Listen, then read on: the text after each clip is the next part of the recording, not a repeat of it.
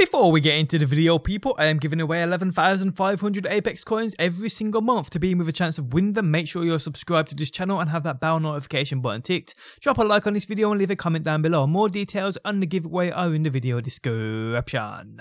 What is going on, guys? Welcome back to the channel and I appreciate you being here. Today I bring you another Apex Legends video, and today, guys, we have new images of future legends coming to the game. Now, if you are a follower of my channel, you will know I don't miss any news or leaks, and I make it my job, my #1 priority, to bring you guys all the information I believe you deserve to know on the game. Yes, I have made many videos talking about legends coming to the game, but each video has always showcased new information, and I don't plan on stopping yet. Today we have new images of 10 legends coming to the game, possibly season 1, 2, 3 or even 4 legends, which is cool to think about. So in total there are 10 legends to check out today. We have some artwork for some legends and even in-game renders for others. So let's start. So firstly, let's cover the new images of legends we already have heard of. And firstly, we have Octane, aka Octavia Silver, a stuntman daredevil who was paralysed when a stunt went wrong, rebuilt and returning in Season 1 with the Battle Pass and the Elf Star. Octane will be the first new legend introduced into the world of Apex Legends. So on screen now we see this new in-game artwork for Octane. Looks pretty dark, but pretty cool at the same time. And we also have this in-game render of Octavia Silver. Now, Octane's abilities were leaked a while back, which you can see on screen now, but his ultimate ability, it seems its name has changed according to a recent datamine file. His ultimate will now be called Full Throttle. Okay, so we're going to move on, and next up we have Wattson. Now, I theorised on Wattson's background a while back. Natalie Paquette, aka Wattson, is the daughter of Luke Paquette. Luke is an electronical engineer who I speculated made a few weapons we see in game, weapons such as the Havoc rifle, where we see Wattson's name on the back of the weapon. Now, that video of me covering Wattson and putting together the pieces and linking her past can be found within the video description if you do want to check it out. On screen now we see an in-game render, which although it isn't of the best quality, it's all we have at the minute, people. So a while back, literally within the first week of release, we saw many names datamined which we believed were possible future legends. Today I can say I believe we have images and in-game renders to go with these leaked and datamined names. So firstly we have Crypto. Now Crypto seems to be the alter ego of Tauchum, the Korean legend seen in the original Pathfinder concept art. Tauchum can be seen within the background on what looks to be a legend banner.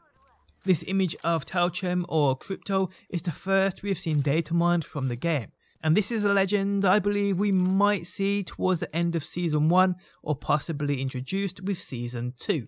Next up we have who's believed to be Husaria. We see on screen now the one image we've seen datamined from the game who's believed to be this legend of Husaria. No in-game render at the moment has been found, leading me to believe Husaria won't be introduced for another few seasons. Next up we have a legend who's believed to be Jericho. Now this legend at first was believed to be Mirage's brother, but that was all speculation. No information proven factual was found to back that up, just theories.